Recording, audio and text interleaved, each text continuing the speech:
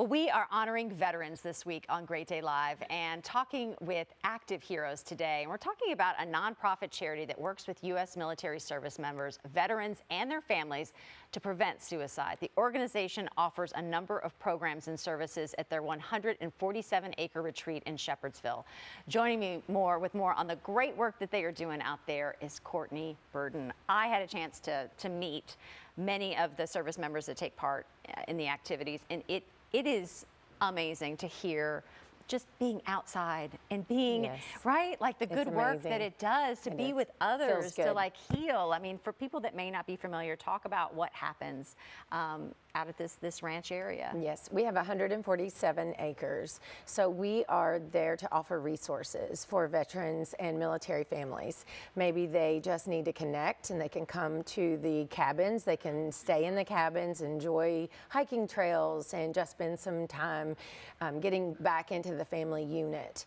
There's lots of opportunities for just camaraderie and to just hang out with other veterans. And we have a disc golf course, so there's 18-hole disc golf course. It's about 5 miles if you do the whole course, so that's good. And there are just different events we can do. So we have a Jeep Jamboree, and we had over 150 Jeeps on site, and everybody's just chatting and meeting each other. And we're doing a flag retirement ceremony this Saturday, actually. Please go to the website to get some information on that. We just really want to put veterans with other veterans, give them a chance to know each other and count on each other, because after you separate from the military, you have a need to still maintain relationships. And veterans with veterans, it's just a very special thing. And we are proud to provide those resources, and we are proud to be a part of healing. And mental health looks different to everyone, and Active Heroes is here to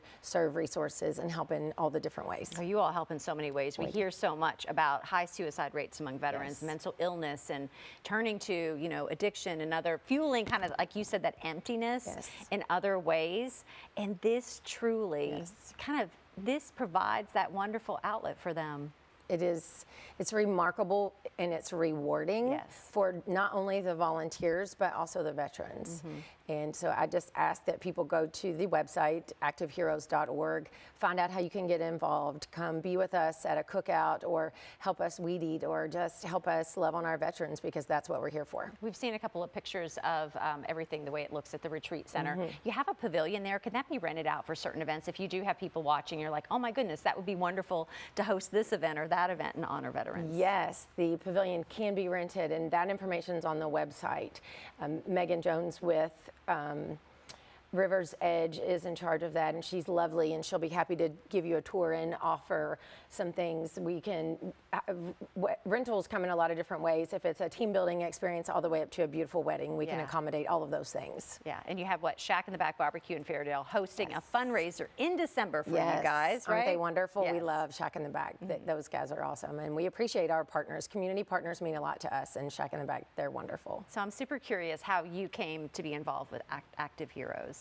Born and raised in this area. I served 6 years in the military, proud United States Navy veteran. And when I came home, I just had a feeling of, I missed the camaraderie, I missed the people I served with, and it's really tough to get to know people and to have that same feeling when you're not surrounded by veterans.